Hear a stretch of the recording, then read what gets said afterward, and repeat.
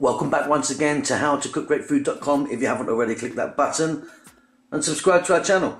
On the menu today, we're going to be making some fried dumplings. Let me run through some ingredients.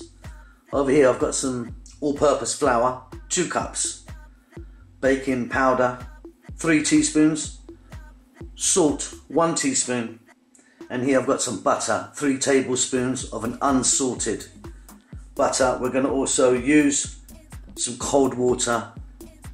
I would estimate about 1/2 to 3/4 of a cup. Let's get moving. So first of all, you're going to need a kind of decent sized bowl.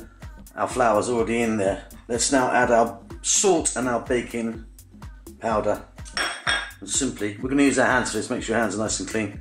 Just combine those guys together. Now we're going to add the butter, and that goes, and we're going to get this in, and we're going to squeeze it together and mix it around. Do this for, take about 3 or 4 minutes.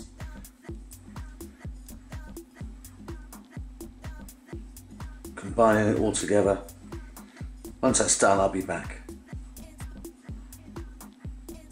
So as you can see, we've got a kind of crumble type of mixture now.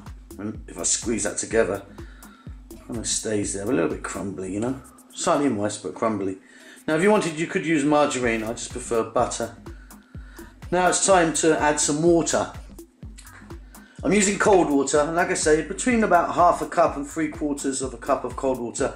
And what you want to do is slowly add it and give it a mix. We're now going to try and create a nice dough.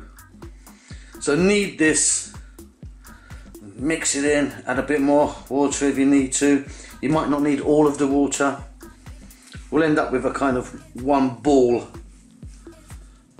one large shape. And I'm just going to mix this around for, it's going to take me another couple of minutes. I'll be back.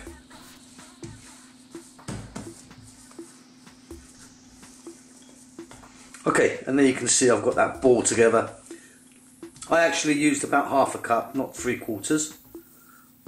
But you've got one nice big lump there. It feels really light and airy. What we need to do now, get some shrink wrap on that, or cling film, or plastic wrap, whatever you call it. Pop that in your refrigerator, give it 10 to 15 minutes. Then we'll be back. There we go. As you can see, that's sort of slightly puffed up a bit. There you go. Nice ball we've got here. Now, I don't know how many I'm going to get. I might get about 8 here. That sort of size I'm going for. Make them into a ball,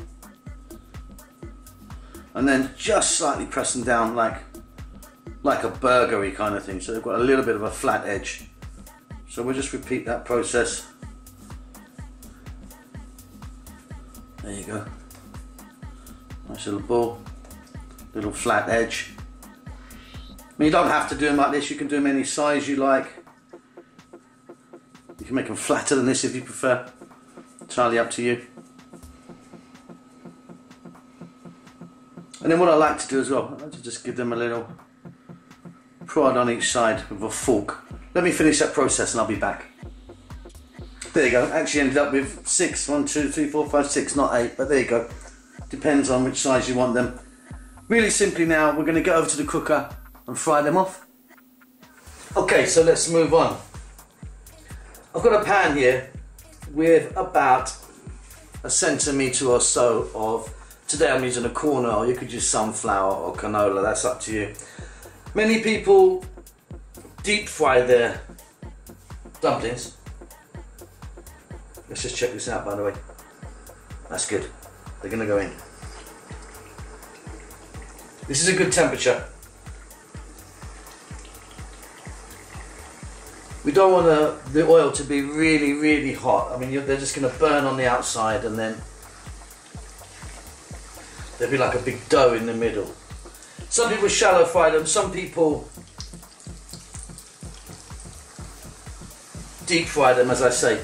I'll go for like a kind of centimetre or so of oil. Now you can see we're not raging, we're not making French fries here, but it is kind of at a decent temperature. Leave them for like a minute or so, let them just kind of settle down, and then you can flip them over. I'll see you in a moment.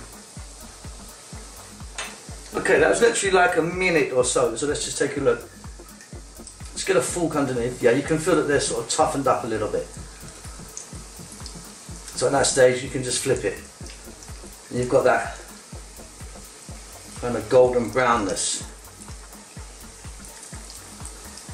Now if they're too dark now, here, this means your oil's too hot.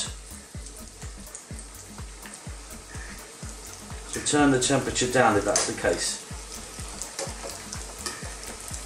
Now depending on the size of them, you know, if you make a big fat, thick dumpling like that, you're going to have to cook them really slow.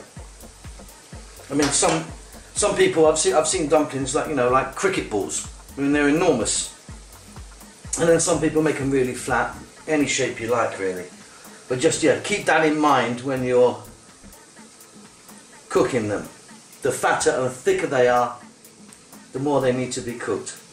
Okay, so this golden brown, look at that, wonderful, wonderful, wonderful. We actually need it a bit darker than that. So again, in about a minute or so, I'm going to flip them, and I'm going to do that a couple of times. And I may even stick them on their sides to get a little bit of that, you know, the sides sorted out.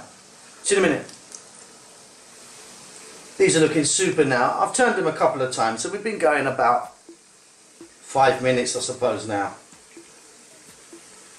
Now, just another thing to add, I'm telling you about the temperature of the oil, not having it too hot. You certainly don't want it too cool either, because they'll just soak up and you'll just get loads and loads of oil in them. So they do need to be, just check out the bubbles that are happening around there. How is it? So we want to fry them. So look, nice and crispy now. There you go, they're darkening. That's kind of how I like them.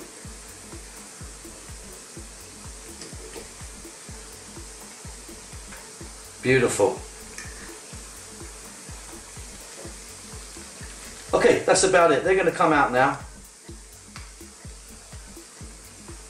Onto some kitchen towel, just to get rid of any excess oil. And I'll show you them on the plate. Okay, there we go. They're done. Piping hot. Quite difficult for me to touch. Let me see. Oh yeah, they are hot. So there you can see just there. I like them like that. Nice kind of soft in the middle. Nice, and you can hear that. Crispy and crunchy on the outside. Hope that's helped. Don't forget to subscribe to our channel. We'll see you soon. Lots of love. Bye bye.